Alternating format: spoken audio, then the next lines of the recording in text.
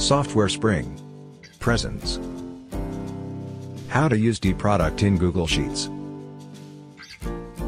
Hello and welcome to this tutorial on how to use DPRODUCT in Google Sheets.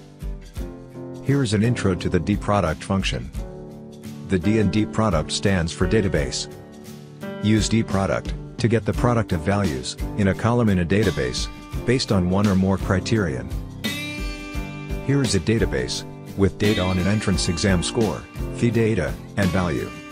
For example, we can get the total fee received from students with a score of 500. Alright, let's look at the format of DPRODUCT. This is the database. This is the field, which contains the values to get their product. This is the criteria range. The headers of the criteria range should be the same as of the database range. Okay, here is an objective for using DPRODUCT. To get the total fee received from students with a score of 500. First, I will type the criterion. In this cell, I will type 500. Okay, I want the content of this cell to be the same as this cell. The reason is, if I change this criterion, this cell should get automatically updated. So, I will type equal to E2, and press enter.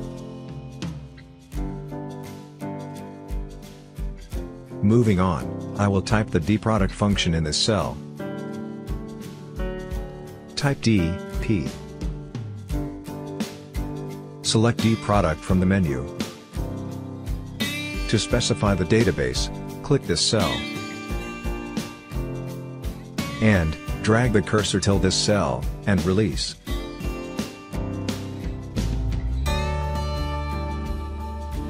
Type comma. Specify this as the field. Type comma.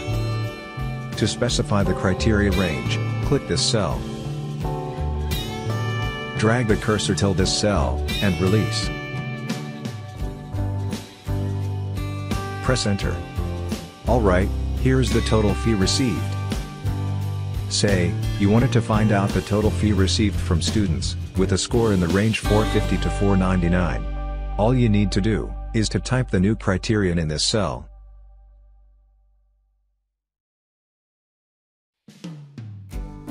Press enter. There you go. The DPRODUCT function has returned the total fee received.